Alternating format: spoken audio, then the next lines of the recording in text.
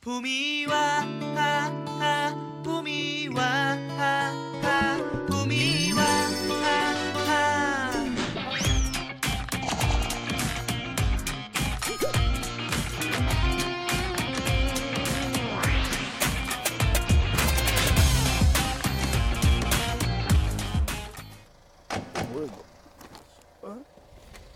어우 추워. 오세요. 왔어. 네. 형 배를 타셔야 돼. 빨리 배를 타셔. 뭐 바로 배를 타요? 어? 뭐야? 벌써 뭐야? 배를 타. 배 타요? 추워. 봄인데 오늘 갑자기 날씨가 이런데 배 뜨나? 이 날씨에? 추워. 추워. 이거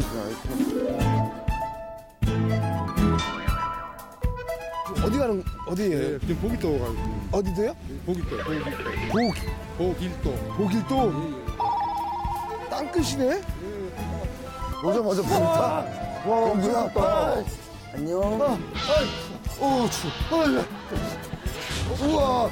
우와. 우와, 이게 봄이야.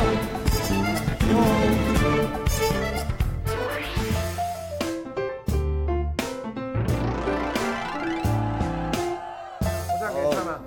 앉아. 그거나. 나 진짜 비싼 거야, 진짜. 서로 보여주지 마지. 야, 왜 안 가졌어, 선물? 가져왔어. 가졌어?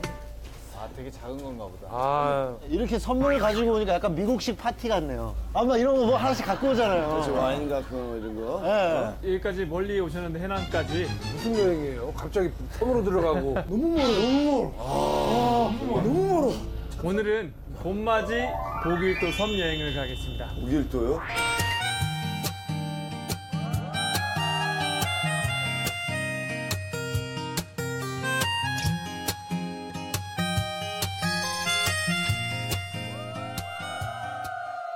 선물 다 가져오신 것 같은데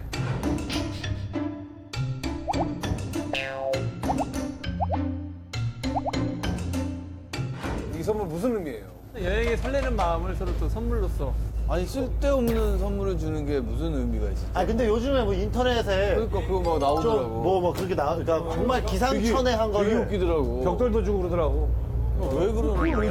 그냥 받으면서 어이없으면서 기분 좋으라고. 그 컨셉에 충실하면 재미로? 불경기라 그런가? 준영 씨가 가장 딱 맞는 정답을 알고 있는 것 같아요. 역시 가장 막내라서 왜? 트렌드를 잘하는 것 같아요. 뭔데? 방금 뭐라 그랬죠? 뭐라 했어? 기억 못하는데? 뭐라고 그래? 얘의 천재성은 지도 몰라요. 주면서 뭐라고 했지? 되게 일리기 얘기했는데 친구가.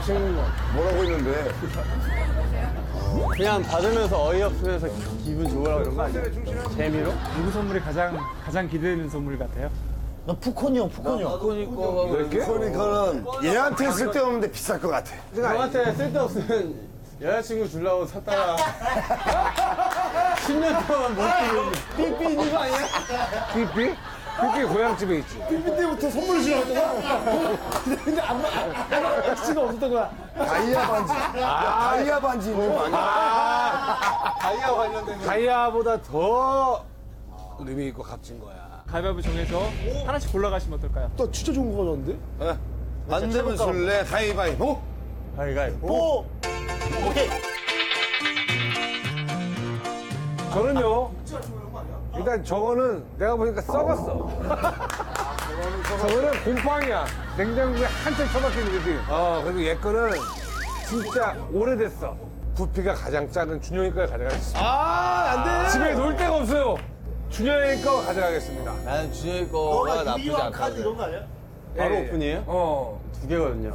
오, 씨. 두 개야? 이거 작은 거지 어쨌건. 두 개라 욕심냈네. 부피가 제일 작아. 우와! 뭐야?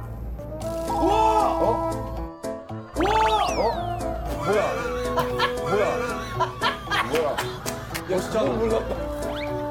하지 마! 오, 아빠. 무섭다 이거. 좋다. 예, 약한 거예요. 14세. 와, 형님. 이거 안 주면, 이거 밥 안 주면 이걸로 하면 되겠네요. 역시 이렇게 이런 재미가 있네. 아, 난 2개잖아, 2개. 형이 너무 잘 뽑았어. 형이 받아, 여기 넣어놨어. 넣었다고? 아, 대박이다, 이거. 야, 진짜 주행 가고 싶더라. 뭐야, 안에 있어? 우와! 뭐야? 이게 필요 없다고? 햄버거 상품권. 이게 뭐야? 어디 거야? 비사. 야, 뭐야? 언제까지인데? 5년 동안. 5년 동안. 우와, 뭐야? 와, 씨. 야, 씨. 잠깐만. 발행일이 2017년 9월 뭐야? 안 들어간다. 뭐야? 안 들어간다. 아니, 이거 뭐야? 지난 거 아니야? 진짜야. 20장, 30장. 진짜야. 안 지났어? 이거 진짜 위조 아니지?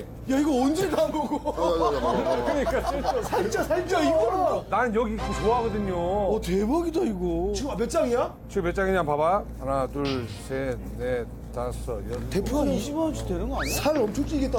20개 여기까지가 이제 성인병이거든? 이거를 스테이크를 계속 먹으면 안 돼. 조절을 해야 돼. 거짓말 제 끝나고. 24장. 한 장에 비네. 한 장이라뇨, 남자가. 오, 진짜. 6장입니다. 27, 정직했으므로 한 장 드립니다. 감사합니다. 오늘 여러분들 잘 보이십시오. 예, 어차피 저희가 다 못 먹어요. 죽어야죠. 이거 막 뿌리겠는데? 네. 너무 쓸데있는 야, 너무 쓸데있는 거야, 이거는. 나한테 쓸모없지만 누구에게 쓸데있다. 그러면 내 거 고르지 마. 미안하니까. 알았지? 진짜? 형, 나 형 믿고 있었는데? 뭐를? 다음 얘야. 그래? 아, 골라. 뭐 상관없어. 어쨌든 난 푸콘이 형 믿을래. 투티 프리! 따봐. 이게 약간 해외 구매하면 약간 이렇게 둔탁하게. 글씨 봐봐, 글씨 봐봐. 오, 뭐야. 베프콘 20시. 보증서 봐, 보증서. 보증서까지 있어? 아, 그럼. 뭐 이런 걸 자, 줘? 하나밖에 없는 거야. 진짜 내가 아끼는 건데 너 주는 거다. 자, 조심조심 돌도 말아가지고. 그렇게 포장을 에이, 너무해. 그렇지. 근데 나쁘잖아. 근데 나쁘잖아. 화장실 쓸 거야. 야, 이게, 여봐. 이게 하나밖에 없네, 여기서 이게. 조단이야? 예, 아니, 조단이 아니에요. 조단이 아니라, 이거는 제가 만든 브랜드인데, 마이클 배단이라고요.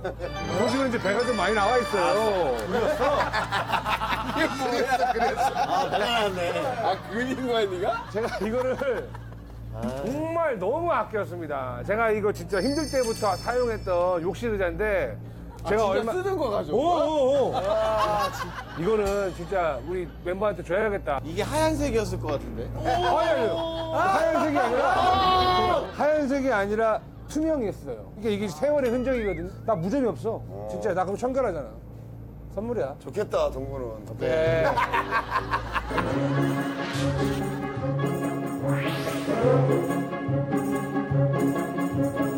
비싼 건 어쩔 수 없어요. 진짜 비싼 거예요. 아, 요거는. 아이, 됐어. 저거 아니야. 나 이거 할래. 아기야, 야. 아니요. 아니, 나 이거 할래. 이거 차라리 보드게임이나 이런 거면 어디 쓸 때라도 있어. 이게 아, 그러네. 제일 좋은 거예요, 제일 좋은 거. 수장님 좋아하겠다. 야, 이거 비싼 거다. 되게 비싸 보여. 이거 장난 아니네. 너 클래식인데. 야, 이것도 금빛으로 코팅이 돼 있어. 나쁘지 않네. 나빼드다, 이거. 진짜 이거 나도 잘 좋다, 야. 뽑았네. 다음 누구야?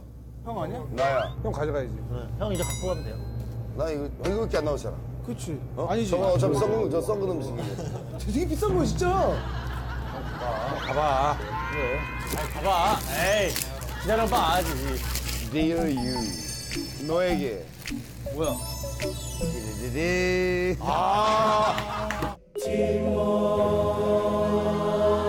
야, 이거 얼마만에 봐.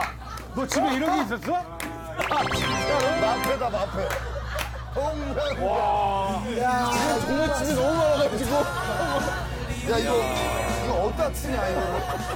집에 아직도 10장이 더 있어. 오, 야, 이거 상태 너무 좋은데. 야, 이거는 회사에다가. 애들 장난감만 찾다가 창고에 이게 떡하나 있는 거 떡하니. 고맙다, 야. 형, 근데 집 전화 있어? 없지. 해야지. 이제. 잘 됐네. 번호도 받아야 돼요. 번호 받으려면 더 비싼 건 아니냐, 이거. 그리고 이거는 누구한테 전화 오는지 모를 약간 설렘도 있잖아요. 내가 자동적으로 이거 골라야 돼요? 네. 궁금해. 뭐냐? 진짜 진짜라니까? 술 같은 거.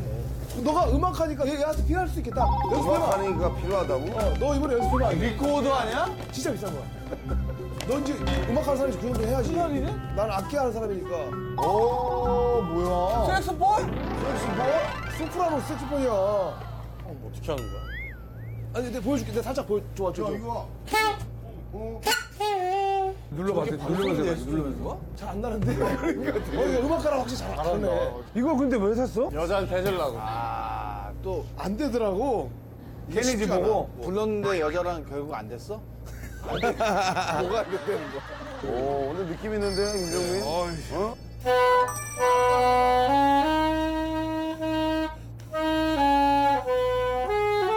야, 이거 진짜 비싼 거야. 멋은 있다. 그지? 그럼 이거 중고로 팔면 얼마나? 10만 원. 준영아 바로 팔어. 그니까. 팔아야겠다. 아무튼 뭐 그거. 이거 나 준호 형거 이거? 이게 뭔데, 왜? 근데 왜? 저 봤습니다. 나는 포장지부터 다 여동생이 준 거야. 나한테 줬는데 필요가 없어요. 이거 자유기 아니야? 우와, 이게 뭐야? 아, 자유기네. 어? 이게 이상한 뭐냐면 사람인데? 여기다가 쑥을 넣어가지고 쑥팩이 있어가지고 해가지고 이게 누르면 이게 거품이 막 올라와. 근데 준호 형이 여기다가 항상 엉덩이를 대고 있는.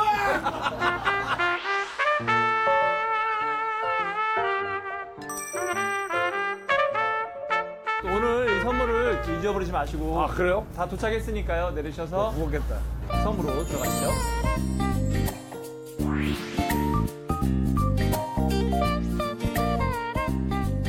어떻게 힘을 줄 수가 있어요? 여보세요? 미진아, 되게 행복이야. 정민이가 고맙대. 고마워요, 민씨. 그래.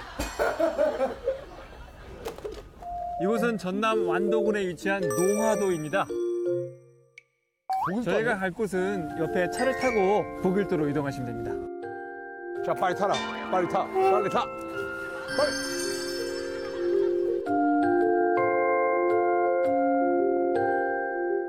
배고파. 아침에 안 먹고 왔어. 나도 놓쳤어. 김, 전복 맛있지. 우리 일용 PD한테 전복 사달라고 합시다. 좋다. 잘 먹겠습니다. 지금 왼편에 보시면 다리가 보이시죠? 예.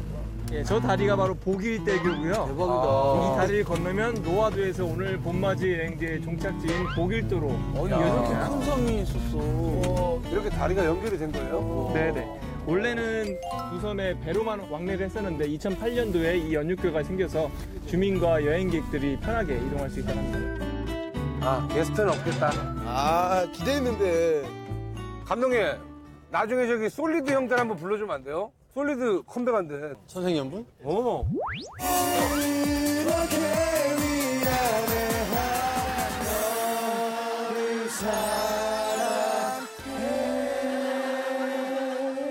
아니, 요새 게스트 왜 이렇게 안 불러요?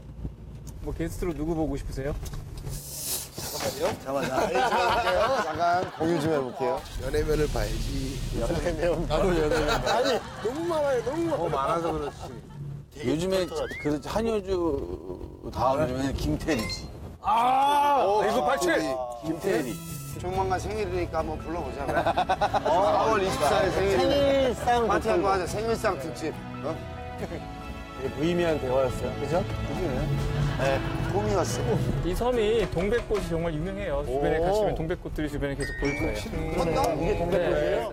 아니, 어떻게 보면 여기가 봄이 제일 먼저 오지 않았을까요? 땅끝이니까? 느낌 있는 발언이었어. 봄이 가장 먼저 오는 섬. 보길도. Daisy, you got me. 자, 도착했습니다. 여기 뭐야? 망끝, 땅끝. 망끝이라고 무슨 있는데? 와, 어이구, 아이고. 망끝은 뭐야? 와, 물색이 제주도색이야. 와. 뷰티풀. 이 바다 물 색깔 왜 이렇게 이뻐요? 그러게요. 물 색깔이 왜 이 색깔이지? 우와, 뽑혔다. 동백꽃이에요? 동백꽃. 동백꽃은 이름이 되게 이쁜 것 같아. 꽃향기가 나네. 꽃향기가 나니까.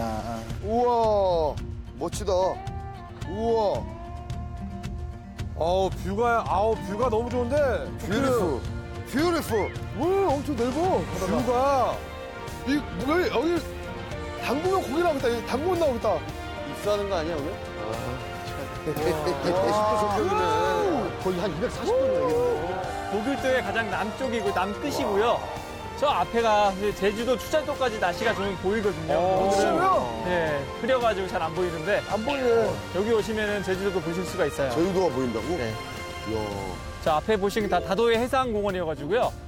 물빛 색깔이 날씨만 좋으면 정말 에메랄드빛처럼 맑은데 오늘은 좀 흐려서 좀 아쉽긴 한데. 날씨가 흐려도 에메랄드인데? 이 정도면 진짜 에메랄드예요.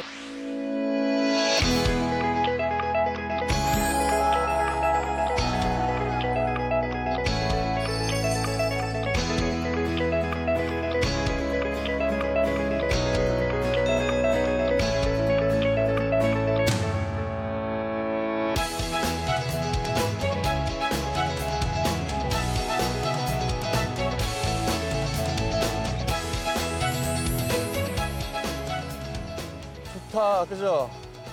와, 여기서 던져보고 싶다, 이거. 아, 그래? 도면다로 씬 던져보고 싶어. 쫙 하고 쫙. 이거를 주사오기. 이걸 던지는 거는 이제 자기 대사를 다 던지고. 사진 하나 찍을까? 그럴까? 하나, 둘, 셋. 오늘은 봄맞이 보길도 힐링 투어를 하겠습니다. 그래서 오늘 일정표를 준비를 했습니다. 나와주세요. 진짜 힐링이에요? 네. 자유일정도 있죠. 자유일정 있다고? 난 자유. 오, 자유일정. 자, 오늘은 총 4코스에 걸쳐서 힐링을 준비했고요. 자, 1부터 아침 식사. 아침 식사. 식사지 뭐. 왔어? 먹고 가자. 호텔 조식. 풍류가 풍류가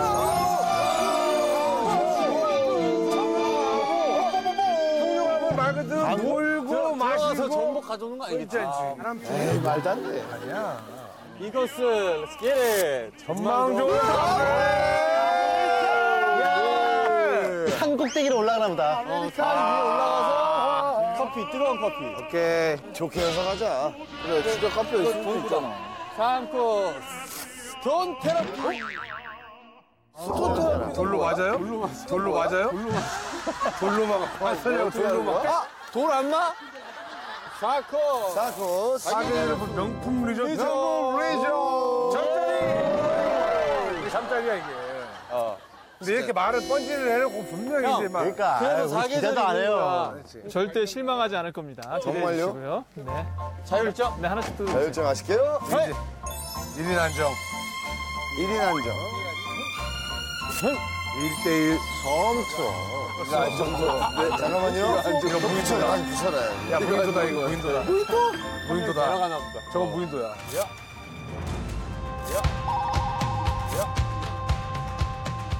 계란식 올빼미가 잠 안 자고? 이거 안 좋다. 1시간 동안 정말 본인 마음대로 한 명만? 즐기시라고. 한 명만? 보길섬을 셔터 아일랜드로 만드네요. 자, 보길도 주변에는 아래 보시다시피 작고 아름다운 섬들이 많기 때문에 특별히 한 분에게만 1+1 섬 투어를 즐길 수 있는 특혜를 드리겠습니다. 원 플러스는 왜 원 플러스? 섬을 하나 더 가라는 얘기인가 봐. 여기도 섬이고 또 하나의 섬. 저 섬. 자, 지도를 보시면 오늘 추가로 즐기실 섬 하나를 보실 수가 있습니다. 찾아가세요. 목섬? 정민 씨가 말씀하신 목섬이 오늘 1+1 섬 투어를 즐기실 곳입니다. 저기 완전 외딴 섬? 우리는 어디 있어 지금? 잠깐만. 우리 지금 망끝점망대. 지금 이거 혼자 가서 잘하는 거야? 네. 이거네. 혼자요? 네. 원 플러스 원이 혼자라고? 1인 한 점. 하나 더 데려가야지. 1인 한 점. 분명히 태연이 잠깐 무섭고 심심하고 재미없지. 11시간이면 오후에 들어가야 되네? 그러면 맵 씨한테 옷 좀 따뜻하게 갖다 달라고 하세요. 진짜 주인공은 너였어. 준호 형 잘 자 형. 잘 가라.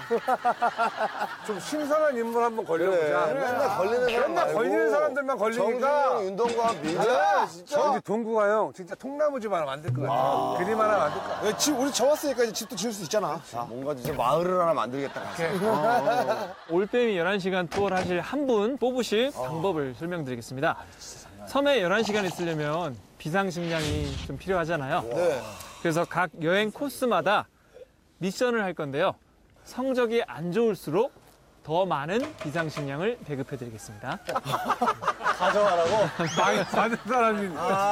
비상식량 가지고 다닐 가방이에요. 등에 메고 다니실. 회장님이 여기밖에 안 들어가요? 조금밖에 안 들어가는데? 공유를 주나 저거를 주라고. 등에 메고 다니시면 돼요. 오늘 하루 종일. 그거 이거 그 미대생이 들고 다니는 거 아니야? 그러네. 이거 저기 그 도화지 넣는 거 아니에요? 미대 오빠. 이대 오빠들이야? 이대 오빠. 혜님이 하니까 약간 저팔계 같은데. 소리 마셔. 오지 마죠. 여자랑 깔 맞췄어. 그러네. 자, 그리고 기본 비상식량을 30개씩 먼저 나눠드릴게요. 지금 먹어도 돼요? 안 됩니다. 똑같은 거야 다? 이건 먹는 게 아니잖아. 젤리다. 기본 비상식량은 30개씩 들어있고요. 여행을 하는 동안 주고 싶은 멤버에게 나눠주셔도 됩니다. 여기 구멍 있네. 뚫어놨네.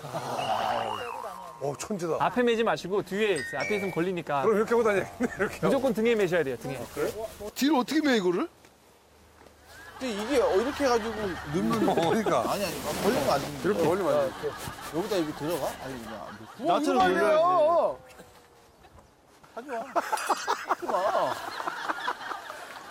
돌아다닐 때 벌써 뒤에서 소리 몇 개가 너한테 갔는지 모르겠다.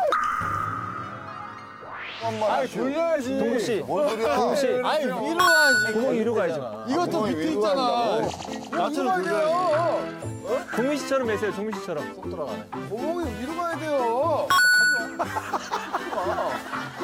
돌아다닐 때 벌써 뒤에서 소리 몇 개가 너한테 갔는지 모르겠다. 근데 이거 넣기가 너무.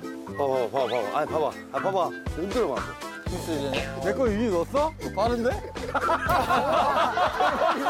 어떻게 했어? 얘가 태현이한테 들 때 내가 얘한테 줬지.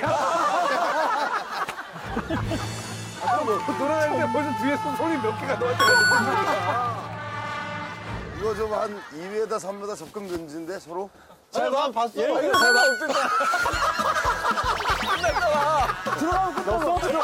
확인해야 돼. 계속 확인해야 돼. 계속. 이거 계속 흔들고 있어야겠네 이렇게. 와, 또 당했어. 스트레스 받아. 이거 장난 아니다. 여기서 11시간 할 것 같은데. 아유, 또 이렇게 그냥 아침부터 족쇄를 주네. 아, 진짜 정말. 필요하다 지금. 뒤에 무조건 뒤에 앉아있다. 자네가 들어갔잖아요. 형, 나 들어갔잖아요 원래 여기였는데. 야 여기 장난 아니야. 야 얘네들 지금 장난 아니야. 이거 어떻게 넣으라고 이렇게 막아? 버릇 먹는 거 내가 봤을 때 여기 앉는 사람 죽었다. 여기 안 가?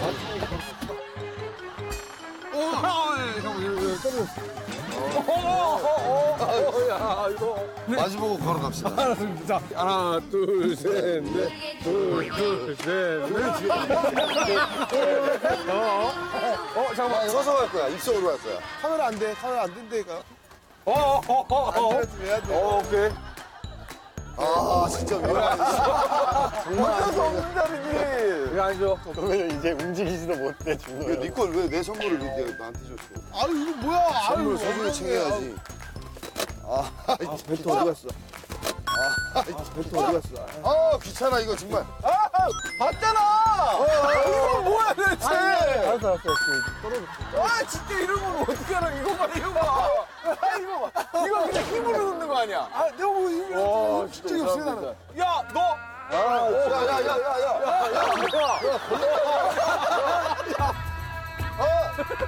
그러면 안 돼. 그러면 안 돼.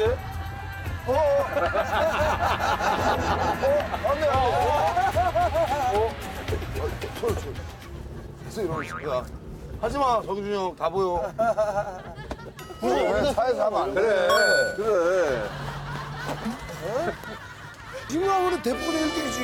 그러면 안 되지. 야, 동구야, 너 그렇게 하면 안 돼. 몰래 넣어야지, 그거. 네. 아니, 몰래 넣어야지, 그거. 힘으로 넣으면 어디, 아까 이거 넣었잖아. 그만해라. 이미 끝났는데. 스트레스 받아 진짜. 뭐야 이게. 야 자리 앉기로 있어 자리 앉기.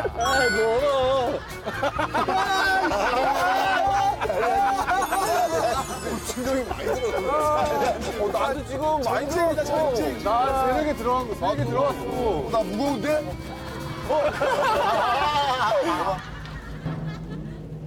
야, 그만하자.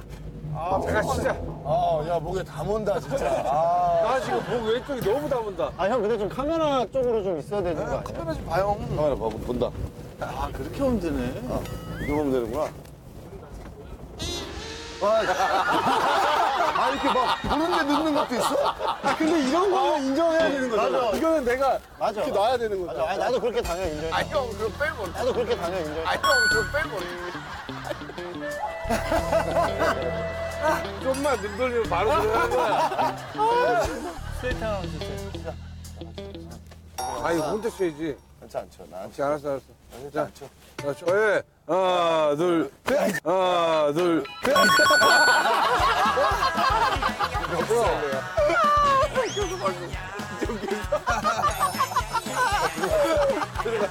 손이 한 3-4개가 왔다 갔다 하고.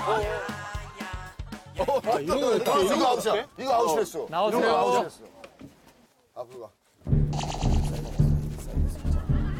사이드.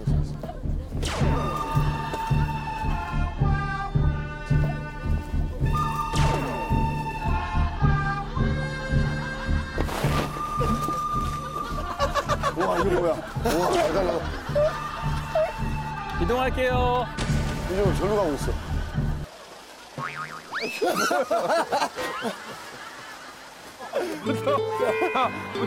오케이. 깨면 아웃이야. 20분만. 자, 다 오셨나요? 자, 1코스는 풍류 가무와 전복을 즐길 장소고요. 이곳은 한국의 3대 정원으로 손꼽히는 세연정입니다. 고산 윤선도 선생이 제주도로 가는 도중에 보길도의 경치에 반해서 이곳에 터를 잡고 남은 평생을 보냈다고 합니다. 근데 진짜 멋있다. 우와 이 동백꽃 떨어진 거 봐. 와, 너무 예쁘다. 오, 멋있다. 연못에 꽃 떨어진 거.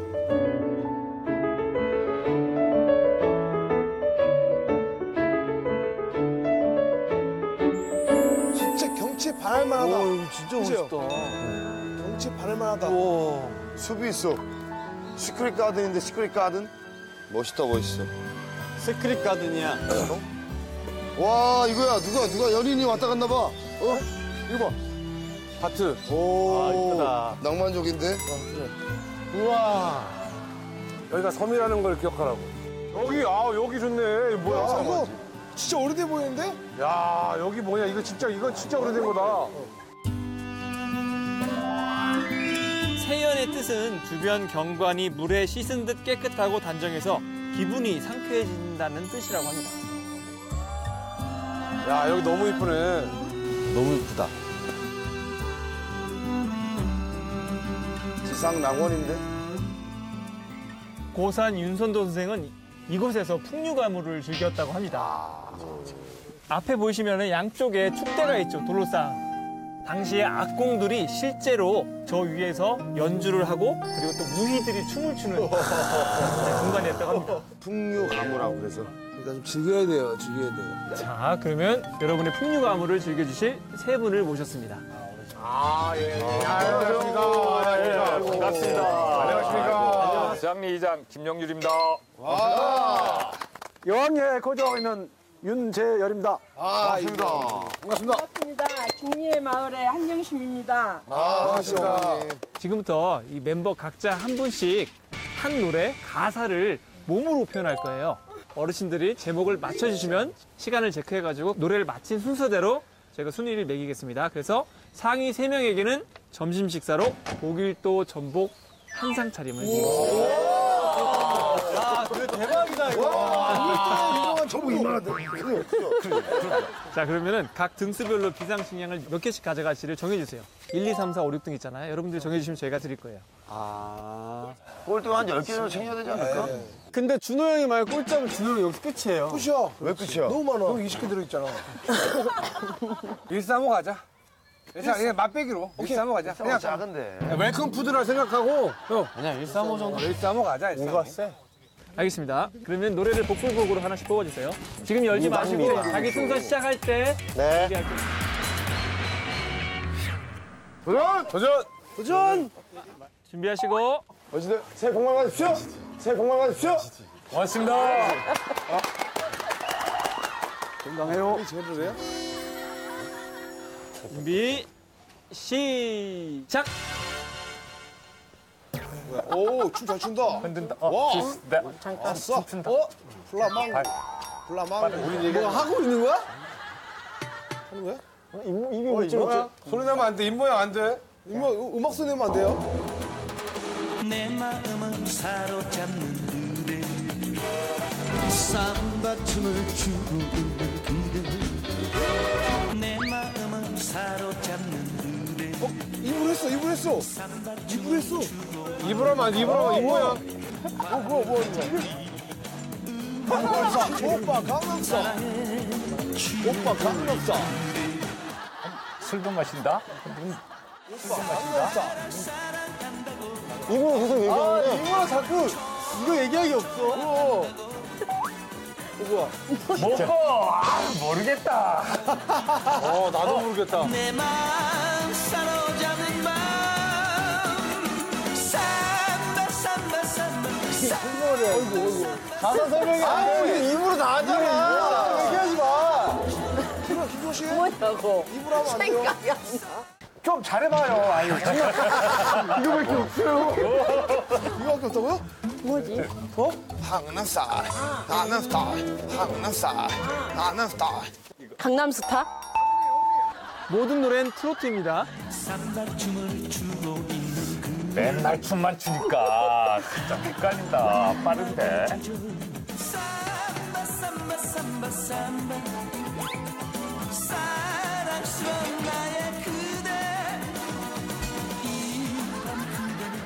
어우, 쌈밥 먹고 싶다.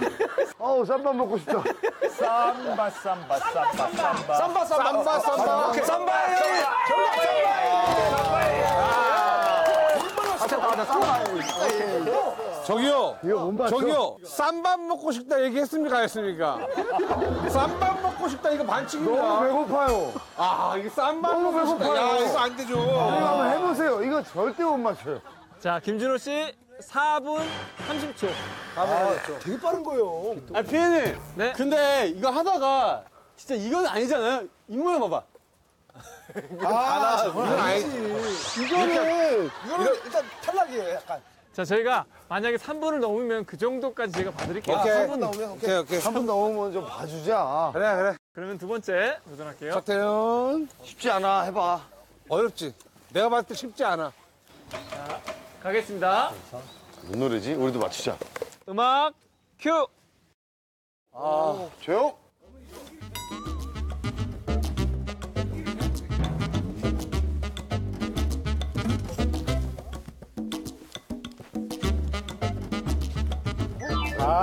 천천히. 다리가 쭉. 내가 줄 줄 알아? 뒷다리가 쭉. 팔딱팔딱 개구리 뱀네. 아빠 상어 뚜루루 뚜루뚜루. 방이 장난 아니다. 아니, 방해지 마요. 형, 이거 너무 어렵다. 아까 그 쌈바는 맞출 수라도 있었는데. 이건 뭐냐? 창문인가?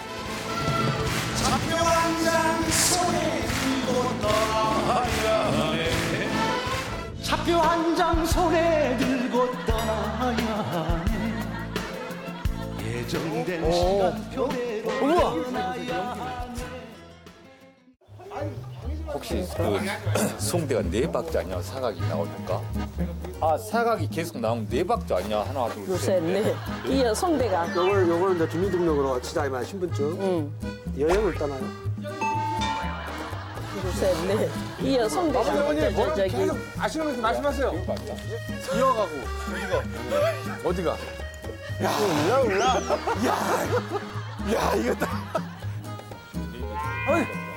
그러면 기차표가? 기차표가? 차표 한 장, 차표 한 장. 차표 한 장, 차표 한 장. 그래, 차표 한 장. 짜증나.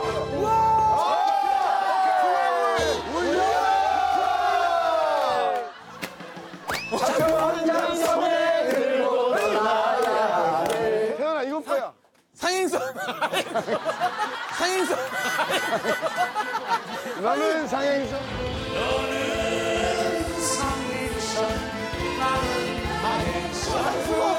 상행선, 나는 하행선. 야, 진짜 어렵다, 이거. 자, 차태현 씨 3분 14초. 그렇지. 힌트 적당히 줘라. 아니요, 똑같 미안하구만요. 빨리 맞춰야 되는데. 아버님 이게 쉽지는 않네요. 예. 힘드네요. 진짜 힘드네. 하지만 세 분을 믿어보겠습니다. 잘 부탁드리겠습니다, 아버님. 예, 약간 연기가 들어갈 수 있습니다. 예, 제가 여기 드라마를 하고 있어가지고. 예, 자기 봐주세요, 어머니. 예. 배우. 자, 음악 큐. 그건 뭐야? 본방 때? 뭐야. 뭐야. 귀여워.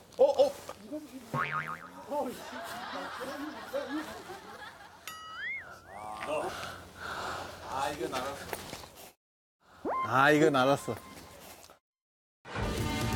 저 푸른 초원 위에 그림 같은 집을 짓고 사랑하는 우리님과 한 100년 살고 싶어.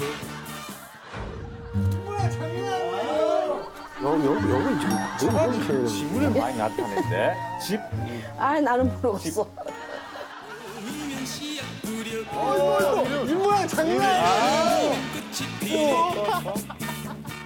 여름이면 꽃이 피네. 가을이면 내가 불러? 내 불러? 내가 불러? 아이들. 죄송합니다. 소리? 아이들. 미안해. 뽀뽀. 엄마가 안아줘도 뽀뽀. 내가 불러.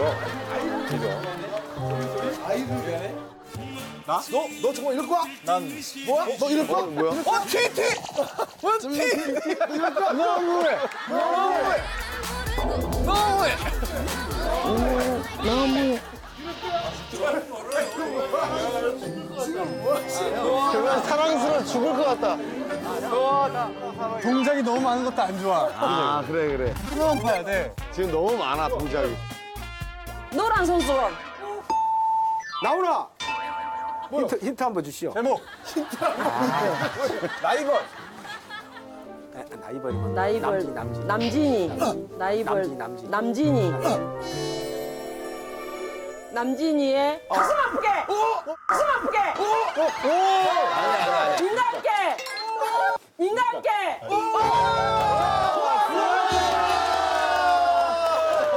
뿔을 초원에 그림 같은 집을 짓고. 그림 같은 집을 짓고 집을 여러 개죠. 고기는 씨앗 뿌려 여름이면 꽃이 피네.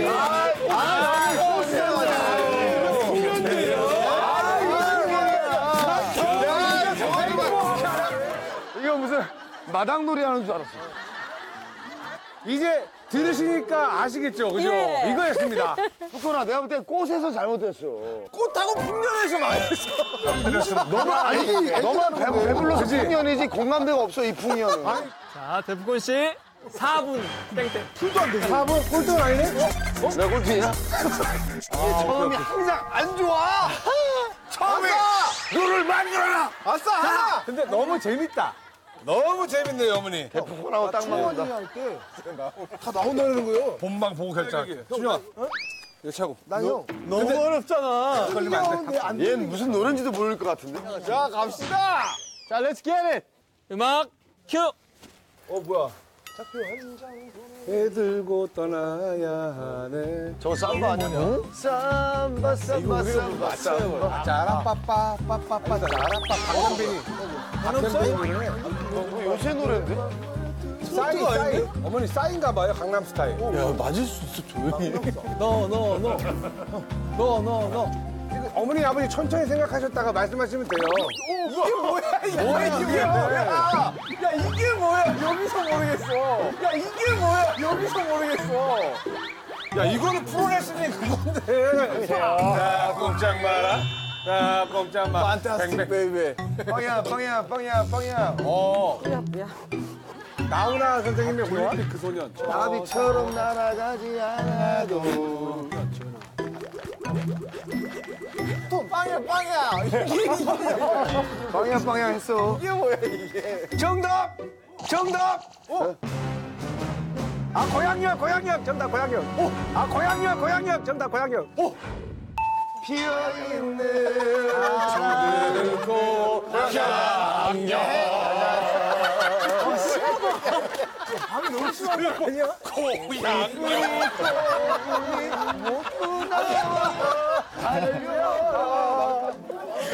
나훈아 노래인데 저게 뭐지? 조용히 해. 진짜. 고스. 이제 힌트 주자. 자, 나훈아 그 당시 가수분들이 아니고요. 최신 요즘 가수. 트로트 남자 가수입니다. 나왔네. 박상철. 박상철? 박상철이. 가수는 맞았어요. 태평양을 건너 대서양을 건너 인도양을 건너서라도 당신이 부르면 달려갈 거야. 무조건 달려갈 거야. 박상철. 박상철? 가수는 맞았어요. 내 말 다른 거! 박상철! 우리가 모르는 노래가 막 나와. 노래 제목 세 글자예요, 세 글자. 시골길인가? 아니요. 이렇게 다녀야지. 어떻게 달려갈 거예요? 아, 무조건.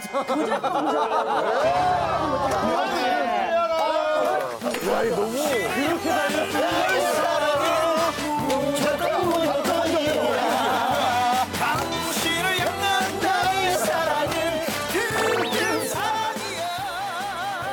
잘했어. 완전 잘했어. 야, 이거 왜 나왔냐, 이거?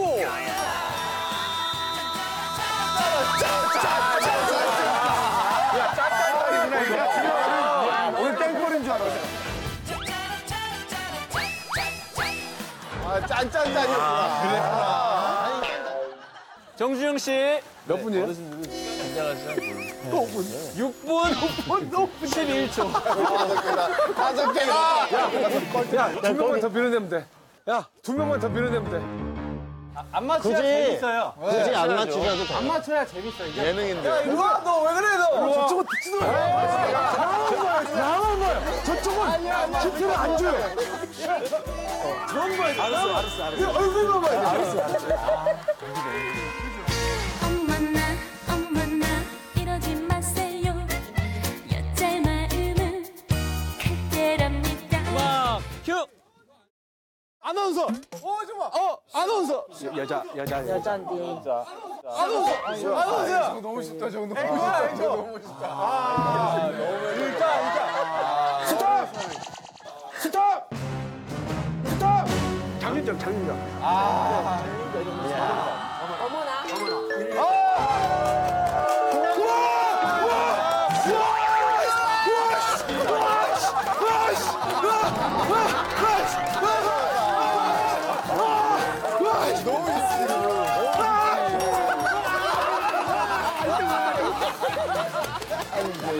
이거는 너무 쉬워. 이거 너무 쉬워.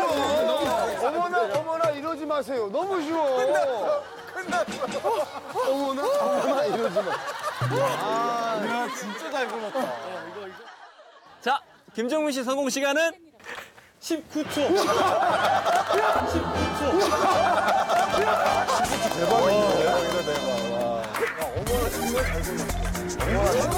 자, 마지막 윤동구 씨. 동구 궁금하다. 어떻게 표현할지. 그러면 동구가 지금 무조건 동구를 보내야 되는데. 야, 동구 공사 좀 하자. 자, 준비하시고.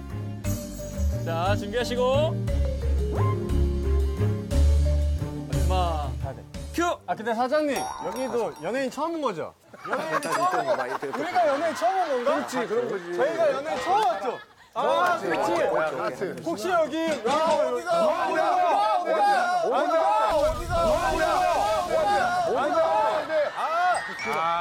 병아리. 사랑 날개리 때문에. 사랑은 나비인가 봐. 사랑은. 스톱. 사랑은 나비인가 봐. 스톱! 사랑은 나비인가 봐.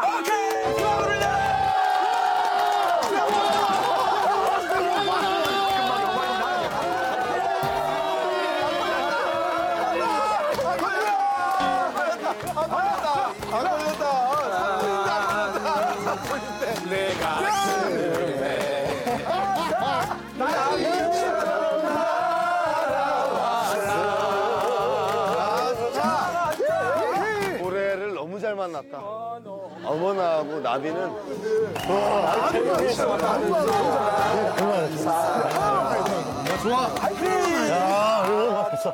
쌈바를 어떻게 표현하냐고. 쌈바춤.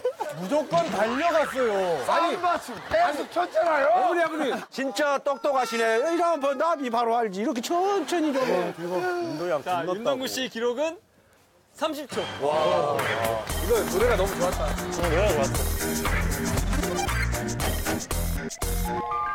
야, 이거 참 1분도 안 된 사람들 사이에서. 우리 순위권들은 뭐. 3분인데 살았어, 3분인데. 자, 이제 정산하겠습니다. 자, 이 1등, 2등, 3등 세 분에게는 전복 한 상 차례를. 4월 6등 하신 분들께는 대신에 비상 식량을 아까 약속대로 5개, 3개, 1개 드릴게요. 아, 섬은 상관없는데 전복라면 못 먹는 게 짜증나네. 아니야, 섬에 가서 저것만 먹으라는 것 같은데. 자, 힐링 잘 하셨죠? 예. 자, 그러면 이제 점심 식사 하러 가시죠. 시작된 거죠? 그래. 종민이 형은 이미 별로 없단 말이야. 태현이 형이랑 동구 형 쪽을 보면. 조민이가 또 의심 많이 하니까. 야. 야, 우리끼리는 좀 하지 말자. 우리끼리는. 야, 이미 많이 있다. 나 젤리로도 사람 칠 수 있다. 야, 카메라 찍어야지, 종민아. 너 따라가면 어떡해. 형님. 아, 대박. 기적이야. 노래가 너무 잘 걸렸어. 이렇게 쉽게 내가 뭐 1대1 적이 없는데 이거 괜찮네. 어떻게 될 거야, 근데? 누가 주의를 환기를 시켜야 돼. 저거 라면 먹을 때 라면 입도 못 대게 하자. 콜. 전복을 눈앞에 두고 못 먹을 거야. 아, 배고파. 빨리 잘 들어와서 앉아 있어야지. 아싸. 배인가?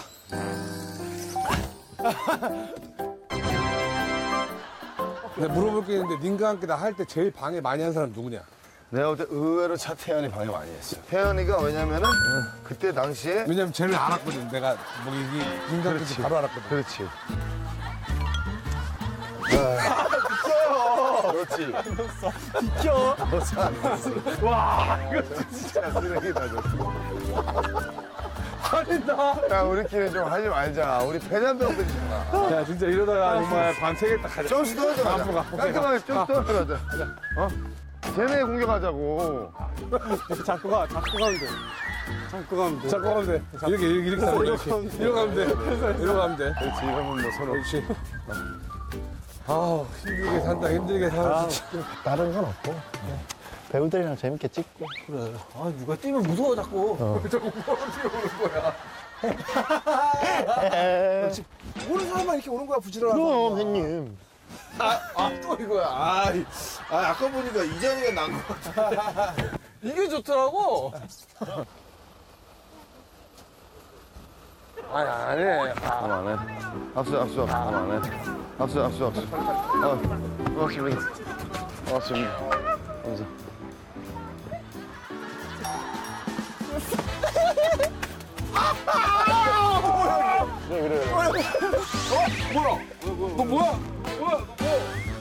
야, 어서오세요.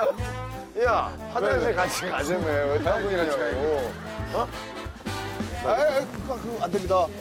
카메라. 아니요, 카메라 안 나와요. 카메라 안쪽으로 가세요. 그만해라, 일용아. 한 달 굶었다, 한 달. 한 달 굶었대. 진짜 뭔데, 저거 봐. 또 너냐? 또 너 옆에 앉아있냐, 정준영? 잠깐, 스탑. 야, 뭐야, 이거? 자, 출발하겠습니다. 이렇게 하고 있어야겠다. 이렇게 놓고. 냄새야.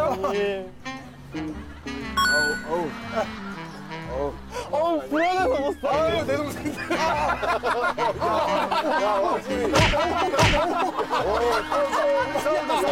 젤리 때문에요? 오케이. 아, 왜 이래요? 아, 왜?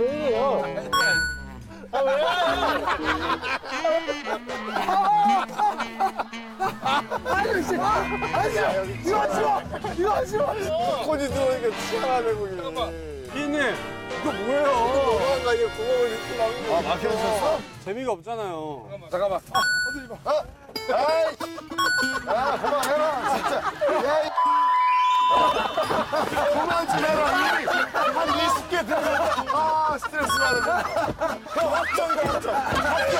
내가 손에 받게 내라.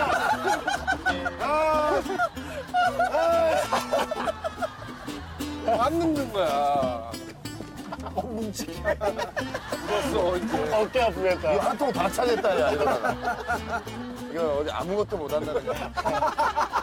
그냥 붙어있자. 가시죠. 갑시다. 자. 먼저 가. 여기가? 안 넣었어. 오지 마, 오지 마. 아 먼저 가. 먼저 가. 와, 냄새.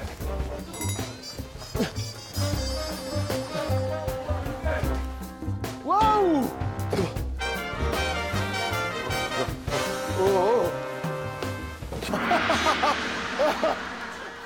진짜 그 자리. 아 그치 형이 들어가요. 오 내가 들어가지. 오케이. 오케이요. 그래야 네가 못 먹게 하지. 자, 보시다시피 전복 구이, 전복 물회, 그리고 전복죽, 그리고 낙지, 전복, 전골입니다. 와, 나 이거. 맛있게 드세요. 잘 먹겠습니다. 먹어. 와, 대박이다. 야, 저 지금. 와. 저거 뭐야. 와. 저거 진짜 크다. 대박입니다. 너무 맛있다. 야, 너무 맛있어.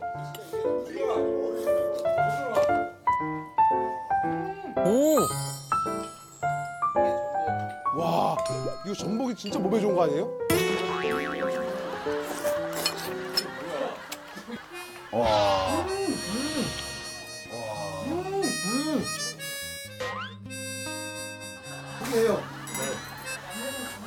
전복 저기 물에.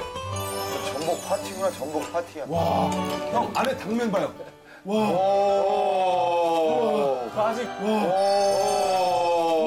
그 아직 양념이 안 풀렸는데? 야야 넘쳐, 애들이 너무 많아가지고. 넘쳐. 와, 정말 진짜 맛있다, 이거. 너무 시원해. 내가 봐도 이 정도는 저기 젤리랑 바꿔도 될 것 같아.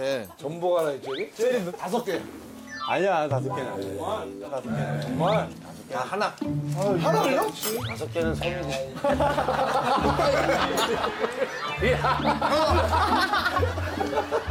야 우리끼리 이러지 말자. 한 번 먹는 사람끼리 이게 뭐냐 이게. 진짜. 나 이거 이거 하나 드시냐? 애들은 전복을 눈앞에 두고 못 먹을 거야. 정말. 놀자. 형 표정 봤어. 진짜 나왔어. 얼굴이 아까 진짜 나왔었어. 넣었으니까 이놈아 총알을 또 뺐지. 내가 너무하게 이놈아 네가 나한테 4개를 넣었어. 야 섞어갔다 좀. 섞어 앉아야겠다. 야 섞어갔다. 요즘 위치가 항상 좋아지고. 나는 포기해요. 먹는 사람만 먹으면 안 되니까. 또 걸리는 사람도 맨날 걸리는 사람만 걸리니까. 그래. 이게 좀 아닌 것 같아. 아, 절로 가면 되는구나. 그렇지. 쟤 너무 편하게 먹어. 쟤 너무 편하게 먹어. 이거 뭐야? 앉아 이거 뭐야 이거 앉아. 야, 이거 뭐야? 하지 마.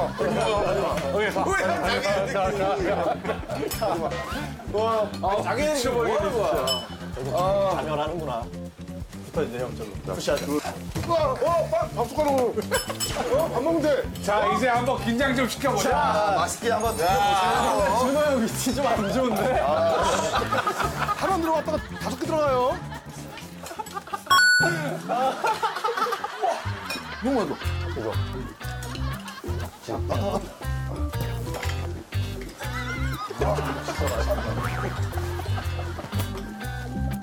안 돼요. 나도 안 된단 말이야. 아니, 지금 내가 계속. 형이 누구 먹어? 배운 넣었지? 이리 와, 돈주 형 패스. 뭐가 잘못된 것 같아. 돈주 형 이리 와. 나도 저런 거. 나 안 먹어. 덕훈 형이 못 먹는 그림은 오랜만에 보네. 그렇죠. 일부러 그런 거예요. 너무 맛있게 보이니까 너무. 하나 짜증. 하나. 국물 너무 맛있을 것 같아. 그 거기 껍질에서 국물까지. 하나. 진짜 비주얼이 너무 먹고 싶은 비주얼이네. 맛있게 너무 많아. 너무 먹고 싶다. 자, 요거 아까. 지금 양념 제대로야. 와, 요거. 야 당면 봐. 하나 몇 개? 저 하나. 나 도저히 안 되겠어. 먹어야 돼. 먹어야겠어. 안 되겠어. 아, 이거 진짜 안 돼. 자, 네. 눈다. 좋아야겠다. 야, 준영아. 벌써?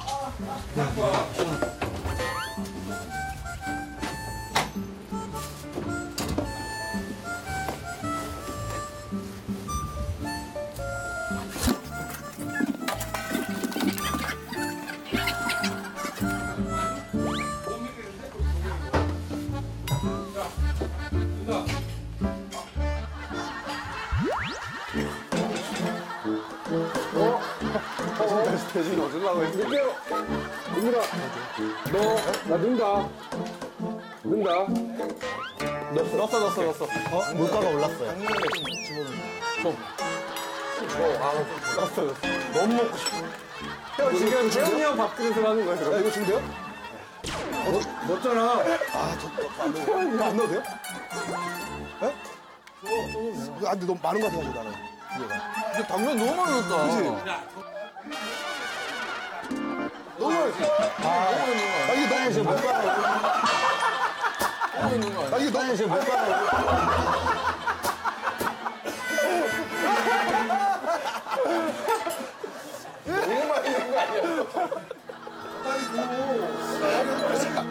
은행이들하고 입금하는 만큼 다 들어가? 태연은행 너무 좋은데? 입금하는 만큼 다 들어가. 형 이거 별로야. 이거 너무 커서 안 들어가. 이 정도 사이즈 돼야지. 아, 이 꿈틀이도 아, 또 몇 개 들어간 거야. 아, 너무 먹고 싶어, 너무. 갑니다. 오.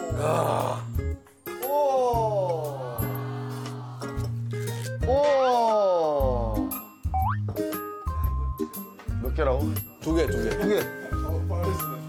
너무, 전복이 너무 탱탱해. 자, 너무 탱탱해. 그래. 형, 너가 먹어. 일단 먹어.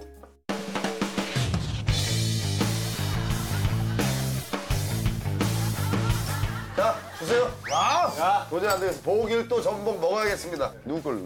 형 거. 내 거? 내 거 총알 없는데? 나한테 넣었어? 태연이한테 다 넣었어. 몇 개 없어. 아, 누가 아까 눈치줬어. 다 넣을 수 있었는데. 아예 몰랐는데.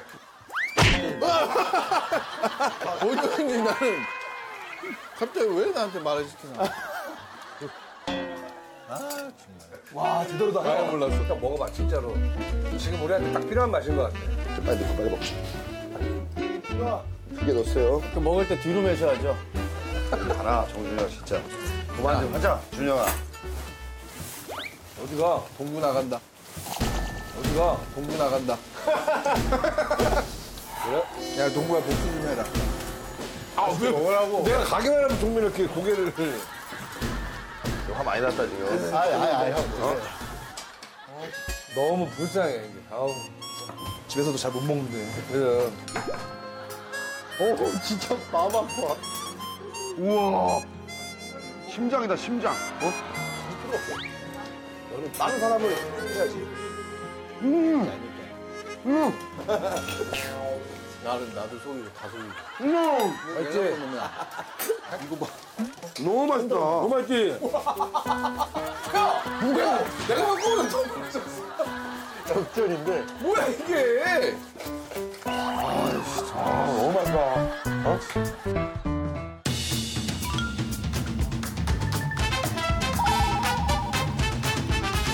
대부분 너 아니었으면 또 늦게 됐어. 앉아. 어디 앉을래? 야, 여기. 아, 그래? 가운데는 처음이지? 어서 와. 야, 언제 왔대? 어서 와. 어디 앉을 거야? 아, 거기? 네네. 다들 액기 착용. 어디가 난 거지?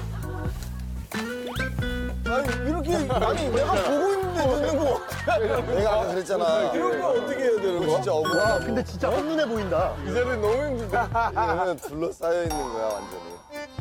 언제 들어갈지 몰라. 이제 너무 힘들어. 너무 많다 이미. 대박. 그만 넣어라 나는 좀. 넣을 때가 있다, 너. 이거 보고 이렇게 하면 안 된다니까. 없다 이제 나는. 준호 좀 이따 잘 것 같은데? 반맥이라 가지고 졸려 죽겠다 야 진짜. 이렇게 한 시간만 돌면은 누구 내놓지 않다고. 잠은 끝이다. 진짜 너무 미친 듯이 졸리다.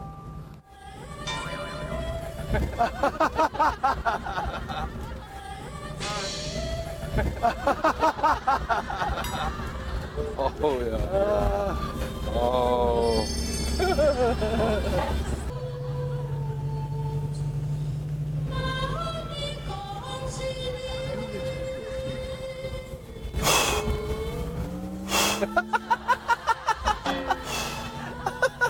히터 좀 꺼주세요. 형님, 히터 좀 꺼주세요. 내가 히터. 부분 중에 제일 열심히 하는 것 같아요. 형님, 사장님. 사장님은 뭐야? 갑자기. 왔어. 김동이 왔어. 이렇게 빠른 비트는 처음이야. 아, 비트가 없어. 너무 생이야. 아이고.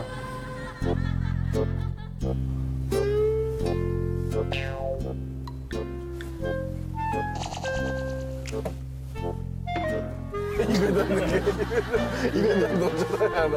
하나만 넣어줘야 너무 조신다. 오빠 내 귀에 어떤 거야? 아이씨.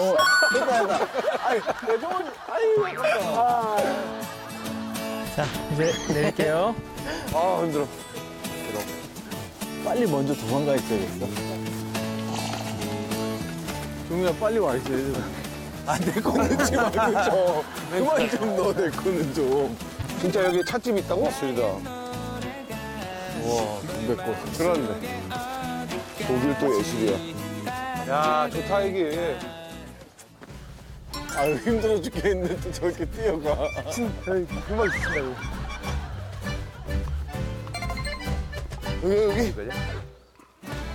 뭐야, 이거 뭐야? 이 바위가 이렇게 큰 게 여기 하나 똑같이 있냐? 아니 여기는 어떻게 이렇게 멋있는 게 이렇게 많아요? 자, 설명드릴 동안은 휴전. 오케이. 맞아, 오늘 5개야. 보길도 힐링 코스의 2코스 전망 좋은 카페를 즐길 수 있는 장소입니다. 뷰가 좋아. 커피가 많은데? 이곳은 책을 읽기 좋은 곳이라는 뜻의 낙서제입니다.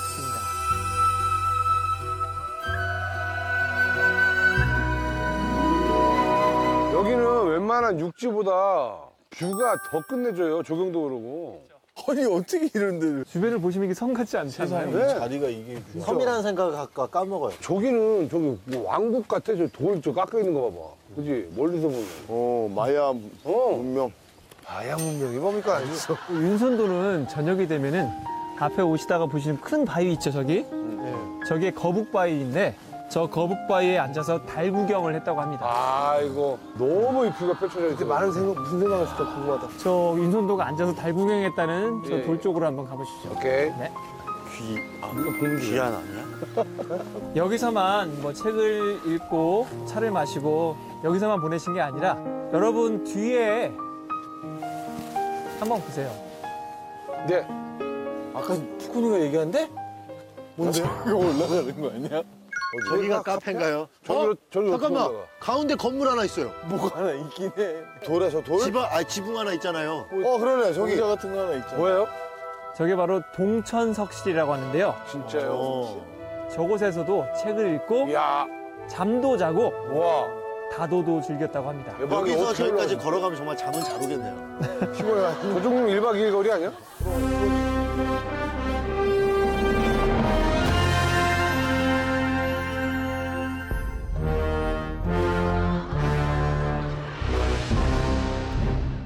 저기 어떻게 올라가요?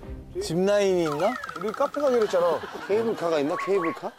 자, 그럼 여러분도 마치 윤선도가 된 것처럼 차 한 잔의 여유를 즐겨보도록 하겠습니다. 이곳에서? 가도라는 것은 찬물이 찻잔에 차지도 넘치지도 않게 적당히 따르는 게 중요하잖아요. 그래서 준비한 차 따르기입니다. 따르기가 뭐야? 이게 지금 대형 찻잔이라고 생각하시고요. 예? 이거를 머리에 묶으시면 됩니다. 다른 멤버 한 분이 여기에 찬물을 부으실 거예요. 그럴 때 본인이 감으로 스톱을 외치셔야 되는데 지금 빨간 선 보이시죠? 이 선보다 못 미치면 실패고요. 너무 많이 부셔가지고 물이 흐른다. 그래도 실패입니다. 정확히 이 빨간 선부터 끝까지 그래서 스톱을 해주신 분은 바로 이곳에서 편안하게 차를 즐기시면 되고요. 실패하신 분은 100% 다 가지. 위로 올라가시면 됩니다. 무조건 그 감독님이 따라줘야 돼. 스톱했는데 이럴 수도 있다고. 스톱해서 딱. 우리 서로 아무도 안 믿잖아. 정정당당하게 공정하게 국제 심판님께서 따르겠습니다. 많아봐야 한 명이에요. 안 돼, 안 돼.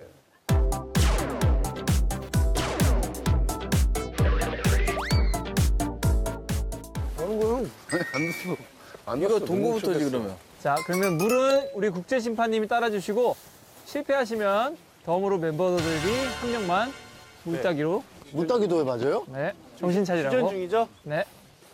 형 근데 물사당이 너무 아프겠다. 아 휴대를 아니면 게임 못해. 맞아. 그리고 이거 물 받을 때 계속 넣는다고. 물이랑 계속 같이 들어가. 게임 하는 동안은 저희가 통을 받아놓을게요. 진짜요? 네. 여기? 저희가 안전하게 보관해 드릴게요.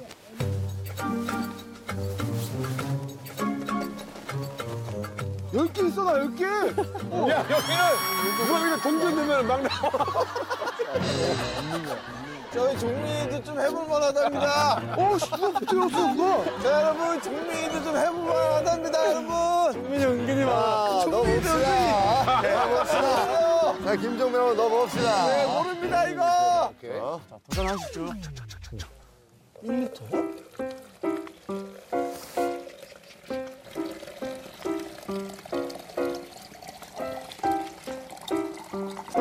스톱.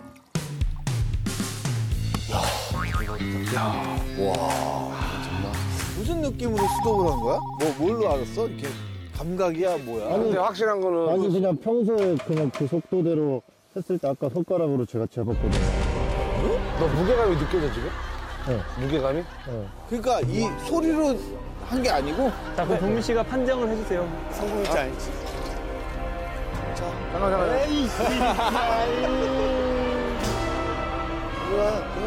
나는 한 명씩 다 하자. 결코. 이거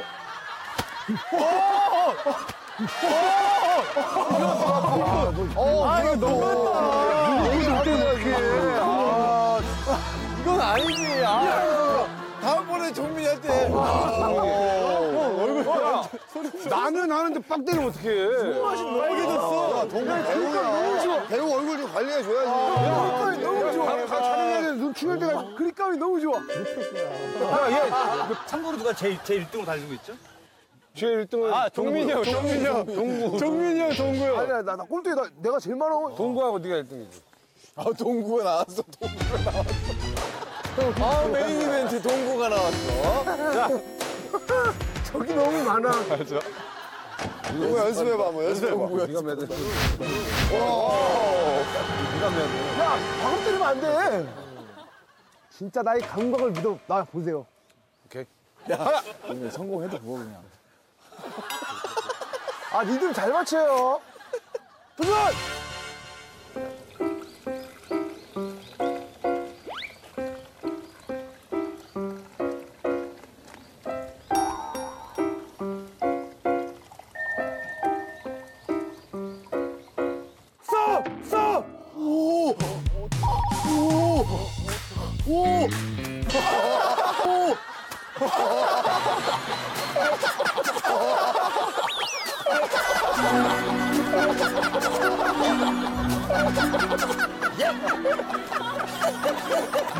오케이. 아 이번에 좋았어. 이번에 아주. 아프지? 아파. 아, 오케이. 나이스 샷. 부은 것 같은데? 어우, 개소리야. 한참 모자 랐다고? 한참 모자. 자, 너 누구한테 갖고 싶어? 나 푸콘이 형, 푸콘이 형. 쫙 붙여, 내 손. 쫙.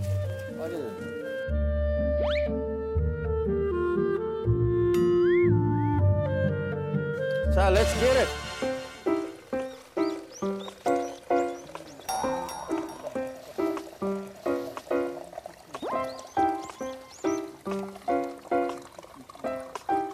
스톱.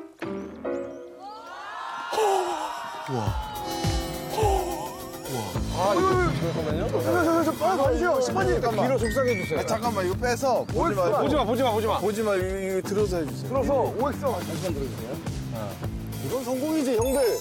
제가 들을까요? 너무한 거 아니야? 뭐 하셨어 또? 뭐 하세요? 정교하게 봐야죠. 돋보기에서 진짜 이거 말도 안 돼. 뭐가 차이야?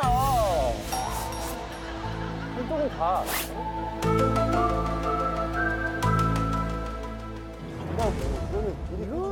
이거는 좀 모자른 것 같은데? 나이스! 오케이. 잘했어. 이거 저 어떻게 맞히죠?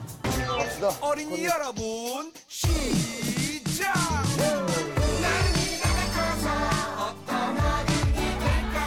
너무 못생겼어. 너무 못생겼어. 종민이가 맞은 게 방금 맞은 게 있으니까 종민이가 그거를 눈 커지게 해줄게요. 안경 안 쓰게. 됐어. 야 시력 좀 좋아지니? 됐어. 이게 소리가 중요해. 예, 그렇죠. 하는 거 맞는 거 있고.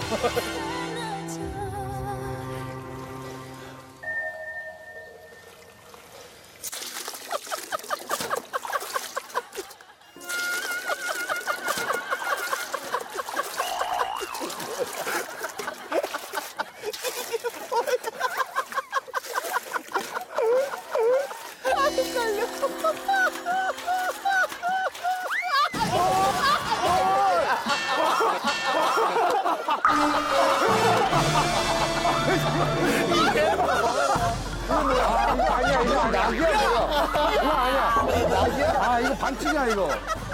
잠깐 왔는지 뭐 알고 있어. 그게 아니라, 여기서 누가 칼칼칼칼 계속 소리를 냈어요. 이거 아니야, 재도전. 해야 돼요. 이건 내가 이 정신 이거는 못했어, 제대로. 또 걸고 해야 된다. 재도전 하면 10개를 해야 돼. 그러면 지렁이 3개만 집어넣고 하시 다 있어. 오케이. 종민이도 3개 가자. 나 너무 불안하다. 3개 넣고. 3개 넣고. 오케이. 저 3개만 넣어주세요. 3개. 하나, 둘, 3개. 자, 막 넣으세요. 자, 준비. 도전해줘. 하겠습니다. 이거 진짜입니다.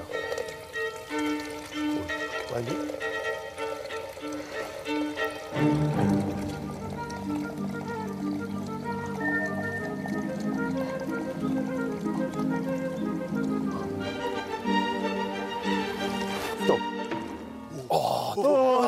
잠깐만. 이거 카메라로 봐야 돼. 확실히 찍어줘. 이거 카메라로 봐야 돼. 카메라로. 이거 혹시 찍고 있어요? 지미 집으로? 지미 집으로?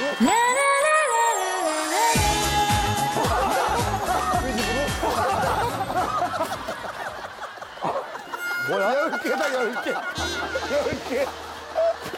10개. 야, 뭐였어? 얼마큼이었어? 되게 무겁더라. 자존심장 10개 당첨되었습니다. 3개, 7개, 10개. 큰 몸 작은 심장. 이거 아니야. 됐어. 오케이. 됐지 뭐. 오케이. 도전? 도전. 갑니다. 네.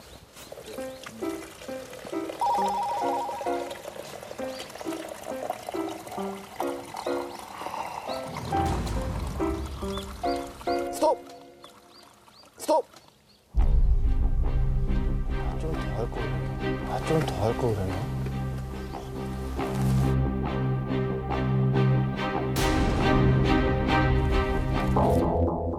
성공! 이거 뭐야? 완전 잘했어.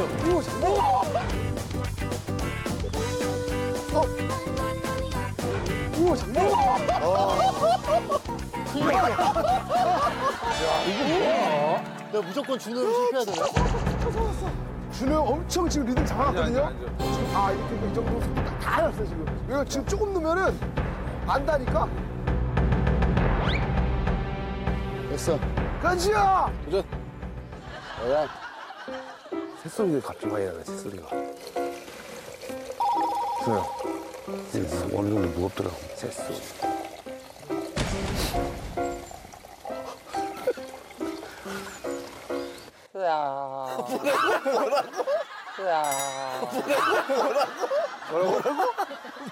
뭐라고? 뭐 더너 아니면 움직이지 마, 움직이지 마. 더너? 움직이지 마. 뭐야 이게 뭐야? 그런 거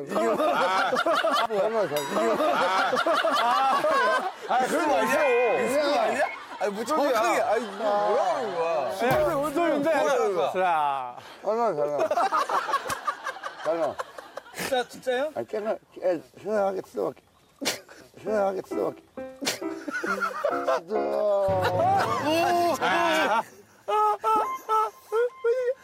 수업이 확실히? 더.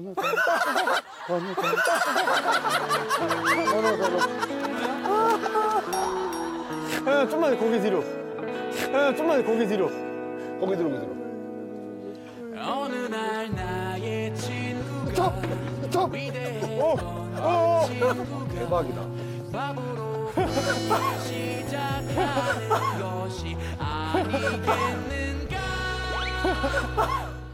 잘 가.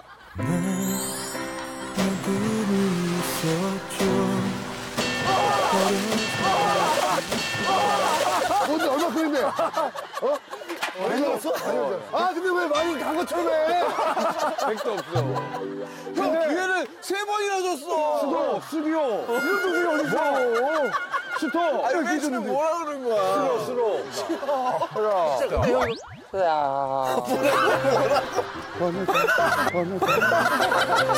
망했다 망했어. 네 명이 돼. 네 분은 우리만 걸렸어? 우리 좋았어. 감독님이 초반에 해가지고. 자, 데프콘 씨, 윤동근 씨, 김용 씨, 김정민 씨는 저 위 전망 좋은 카페에 가셔서 되게 오래 버텼는데 여기. 뭐야? 지금 휴전 아니야? 지금 휴전 아니야? 감독님 휴전인데 지금 자꾸 넣는 거 아니에요? 시사가 불가능하고요. 야영도 불가능합니다. 물길이 열리는 데는 여러 1시간을 기다려야 되니까 뭐야 왜 이렇게 많아? 정원이가 이만한데.